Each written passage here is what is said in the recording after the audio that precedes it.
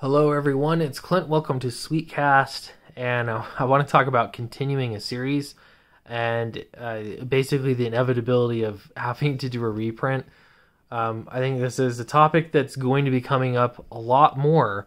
When I think about it, there are actually not that many creators that I know of that are doing Indiegogo series that have run into the issue of needing to do a reprint. And so that's sort of the question here. So I've got Graveyard Shift here. You can see I've got Graveyard Shift 1, 2, and 3. And that's because I have the necessity of reprinting 1 and 2. I can speculate here a little bit on behalf of Graveyard Shift, but I'm obviously not an insider. So my speculation is that one of two things would have happened. One is you print to demand on number 1 and on number 2. So therefore, when you're out of demand, the book's done. And then when you want to go to number 3, you're going to have to print. You got to address this. Number 2 would be printing just enough of number 1 to last you through a number 2 campaign. If you were somehow smart enough to know exactly how many you were going to sell in the second campaign, if you could project those numbers perfectly, and then say, hey, on the third one, this is the perfect time for me to reprint 1 and 2 together for new readers, so that you're still only being required to buy 2 separate books as opposed to 3. My guess is it was the former. That's the way that it probably went, though I have heard that John Malin actually burned extra copies that he had and destroyed. So he sold these. He overprinted enough to make sure he'd have enough, and that he burned the remaining books, which seems crazy to me because those books became valuable, not in the sense that they were worth so much money, and I'm sort of thinking of my own experience here, reprinting 1 and 2. They were valuable to me to have copies because you have to have something for new readers to get into. And so in my case, I had to reprint 1 and 2, and it's actually, a fairly thick collection. Like when I look at it, that's a nice size graphic novel. This is probably, you could compare this to a graphic novel that you'd buy from any major publisher, other than I actually think the print quality is a lot better than what you're going to be getting from Marvel or DC or IDW or Dark Horse. It's better. It's better paper. It's got like a nice matte cover with the spot gloss and the foil and all that jazz. And so to me, I called this the mass market version because this would be my entry point into the rest of the market in theory. So let's say you're Joe Blow, and you're on Amazon.com looking for graphic novels and comics, and you run across a book that costs, $20, $25, but it's a thick 120 page plus book, then that's pretty reasonable for what you're paying in that price range from any other publisher. So, you don't really have any reservations of getting in on the book because it's priced similarly, it's competitive. You're actually competing on price with comic books from any other publisher. Now, I realize that many people would say, well, it's not about competing on price. It's about making the best quality product, and it's not, weird, political stuff or whatever. Yes, those are all points that you could compete on. But eventually, I think if you're doing your job right as a comic book creator, you're eventually going to reach out and get to the people that are not early adopters, that are more conscientious about their dollars spent on comic books, and they're going to be a little bit more frugal. Therefore, they're going to be looking for things that are in that price range. So I think that this initial reprint, could have gone 2 different ways, right?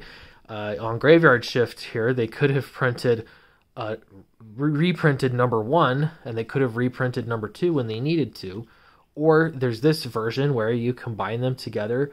It's fairly, good-sized graphic novel. Again, competitive to what you would see in the market of comic books from anywhere else. But now you could take this and actually sell it anywhere, and you could sell it to late adopters as an entry point into the series. Whereas, one of these smaller ones, it just seems super thin if we're talking about brand new readers that don't care about anything else. They don't care about the crowdfunding campaign. They don't care about the creators. Whatever it is, they're just going to look and say, hey, Graveyard Shift, this book looks really interesting and cool. Oh, I like the artwork. How thick is it? What's the price point? Those are all considerations. So anyway, just something to note. There's going to be more of this coming up. And I was a little bit worried because some people were said, is it possible that people are going to be upset about you reprinting 1 and 2 together? Is that going to make people upset that bought 1 and 2 and now they realize they could have waited and got 1 and 2 together in a single book? And I think the answer is a resounding no. Nobody's going to care.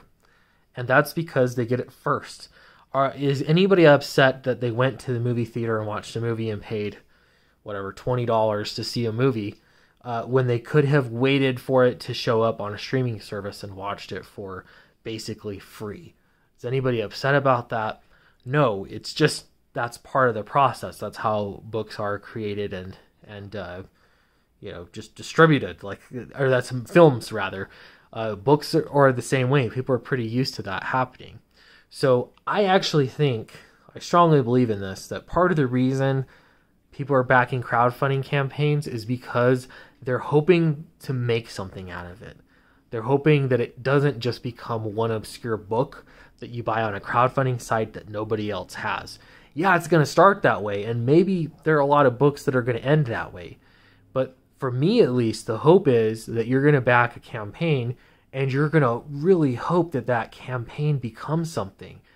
You hope that there's a franchise at the end of it, that they continue to make a series, that they expand things, that it becomes part of conversations wherever comics are talked about. And the conversation is about the content of those books. To me, that's what excites me, and I would love for that to be the case. Not, necessarily the culture war stuff. That could be a footnote, in how some of these comic books are sold or where creators came from. But ultimately, I'd love people to be talking about all these books like they would about Spawn, like they would about Spider-Man. It's less about the creators and the origins and more about the content. What is in these stories that's worth talking about. So just some of my thoughts there. There are going to be more preprints coming, and I think that this is a smart way to go. By no means, this has more to do with great minds thinking alike than it does a plan for how to print books. But I suspect there are probably a lot of people out there that will run into the same problem of, hey, I ran out of number ones. How am I going to continue to get new readers into the series besides saying, hey, it's locked? Sorry, new readers, you're not allowed in. We're already past that phase. We're going to move on without you. So it's a problem that needs to be addressed. The other way of solving it would be, just reprint 1, reprint 2, and they're separate books. And as a series goes, as the series continues, new readers are going to either have to buy each of these books, or the series at some point will have to be standalone enough, or almost like it's rebooted, so that the stories will just not need any of this content. But I think to do traditional comic books, or at least to feel that way where it's a long ongoing series, you're going to have a way to make them all available to new readers. So I'd love to know what your thoughts are in the comments below. I think this is an interesting topic. It's just what are the next steps for crowdfunding? So let me know. Don't forget to back Downcast on Indiegogo. I'm going to be shipping this out very soon. It's at the printer. They said that the covers were being printed and the interiors, I think, are in line to be printed. So I'm hoping to be able to fulfill this campaign soon. That's the goal. Probably I'm talking the next few weeks, perhaps 2 or 3 weeks, I'm hoping. Fatal has seen some amazing progress. I put out an update for the campaign on that. And Alterna Comics is also launching a campaign if you're interested in following Downcast through the single issue format, which is a super fun way to read comics. if that's your cup of tea. So thanks so much, and I will see you in another video.